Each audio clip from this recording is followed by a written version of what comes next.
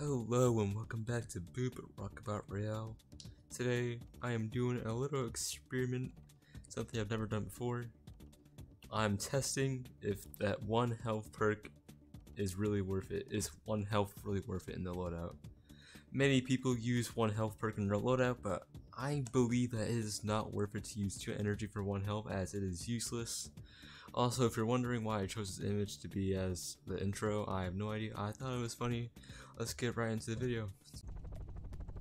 Alright, we're here in the map. Also, if you can't tell, I'm really bad at explaining, so please follow my lead. We're gonna wait at the for the middle to drop.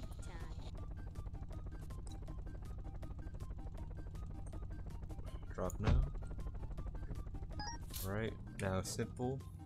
We just see if we can survive 3 shots. 1 shot. Should be careful. 2 shots. And oh no, I died in 3 shots, just like if I had no health perk on. As you can see, it does not help you with normal missiles. Now let's test it with rapid. Alright, so we're here with electronic.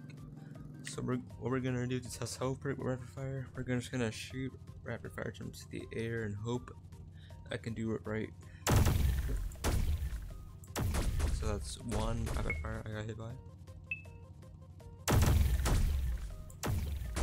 2 and 3.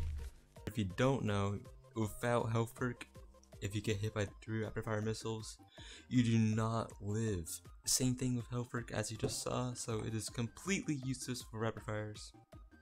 So I think that proves it. 1 health perk is not useful. Stop using it. Replace it with like grenade or whirlwind or something. I don't know. Use something better.